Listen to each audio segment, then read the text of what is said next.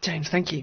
Now we're going to talk about business, in particular about packaging and the packaging on cigarettes. Andrew Wood joins us on the line, our business correspondent from Hong Kong. And it's interesting, for a few years now we've had this trend of, I think it began in Australia, didn't it, of making the products in, not the usual sparkly, lovely adverts that had the names on and that kind of thing.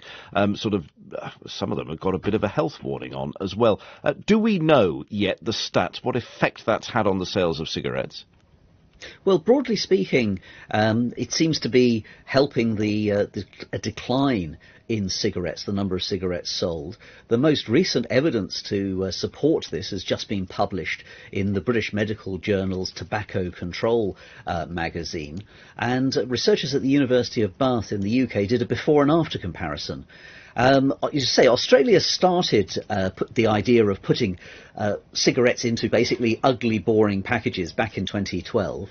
Britain did this, the UK did this in May 2017. So the statisticians at the Tobacco Control Research Group at Bath University just looked at the numbers before and after. And before the introduction of this new packaging, cigarette sales were going down by an average of 12 million cigarettes a month. After the legislation, after the new ugly packaging and also some extra taxes, this decrease accelerated to 20 million fewer cigarettes smoked a month. And the effects on profits have been considerable too. The tobacco industry's net revenue in the UK fell by 13% as a result of the implementation of this. So it's affecting the tobacco companies in their pockets as well. Horrible pictures of disease on the packets in the UK. Is that the way that most countries have gone?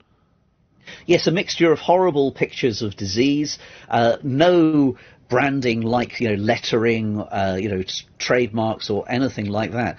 And also the widespread use of what's been described as the world's ugliest colour, which is a sort of ugly brown colour, depending on who you say. Some people describe it as a sort of dirty olive green.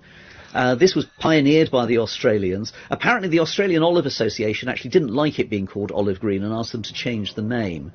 But it's interesting, the marketing agency in Australia, normally they're trying to make packaging as attractive as possible. This marketing agency spoke to more than 1,000 smokers to try to find the ugliest colour possible. And if you're into Pantone, it's Pantone 448C.